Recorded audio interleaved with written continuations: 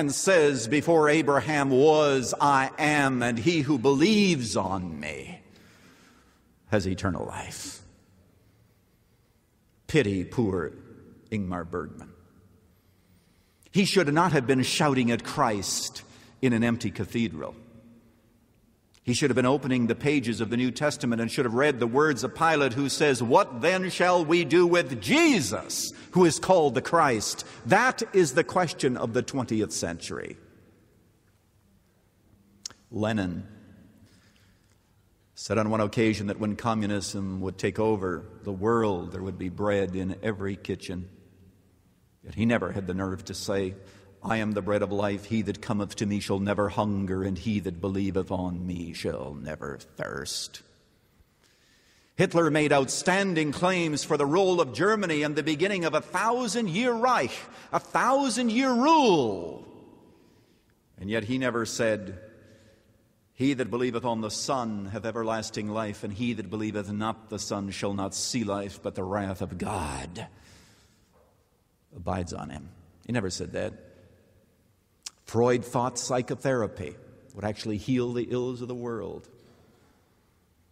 Can you imagine that? He actually thought that psychotherapy would heal the ills of the world, and yet he never said, "Peace I leave with you.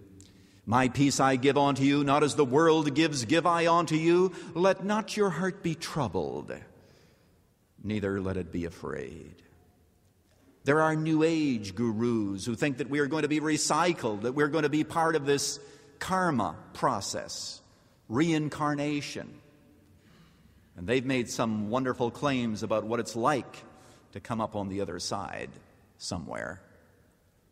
Yet they never said, "I am the resurrection and the life. He who believes in me, though he were dead, yet shall he live, and whosoever liveth and believeth on me shall never die." Now, what are you going to do with him?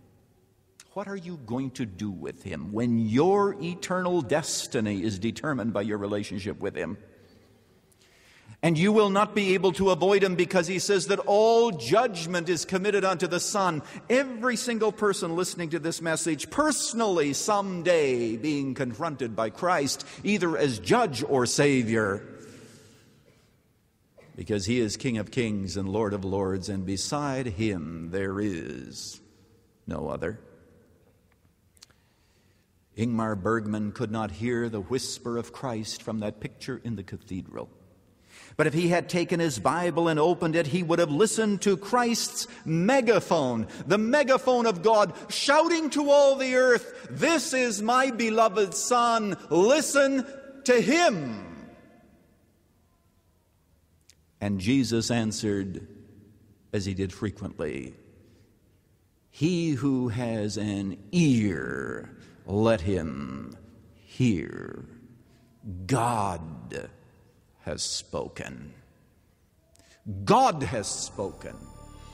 Blessed are those who listen and respond. This is Pastor Lutzer. I ended this message by talking about two different kinds of ears. You know, when I was a boy reading the New Testament, I sometimes was puzzled by the words of Jesus when he said things like, "He who has ears to hear, let him hear." I thought to myself, well, most people have 2 ears and they can hear. And yes, that's true. But of course, Jesus is talking here in a spiritual sense. It is very true about us as human beings. There are some things we don't want to hear, and no one is as deaf as someone who doesn't want to hear. So there are some people who hear the gospel even as I preached it, and they turn away from it, and they put it aside. But there are others of you who have listened very carefully, and you have ears to hear. Maybe because you've already trusted Jesus Christ as Savior, or it could be that you are interested in trusting Him as Savior, and the Holy Spirit is working in your heart. I've often said to myself that someday I'd like to write a book entitled The Great Divide. Because as I look at the Bible, I realize that almost on every page you have division. The Bible begins with 2 trees, a tree of life and a tree of the knowledge of good and evil. Adam and Eve had 2 sons, one who believed and one who did not. Jesus talked about 2 separate paths. He said that the way of destruction is broad, and many there be that go in thereat. But the way to life is narrow, and few there be that find it. So I conclude this broadcast today by simply asking you, what path are you on? Have you trusted Christ? Do you believe in Him? Or could it well be that you have never trusted Him and you are on the broad path?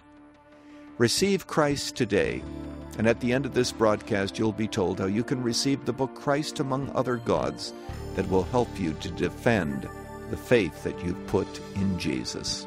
Dr. Erwin Lutzer, concluding An Extraordinary Authority, the 4th message in his series, Christ Among Other Gods. Tomorrow, we consider Christ's extraordinary death.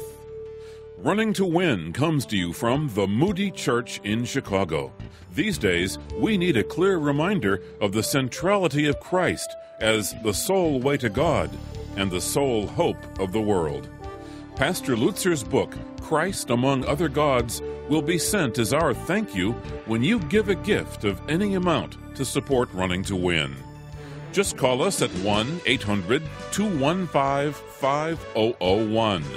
That's 1-800-215-5001. Online, go to offerrtw.com. That's offerrtw, all one word, .com. Or write to Running to Win at Box 11174, Chicago, Illinois, 60611. Join us for tomorrow's Running to Win.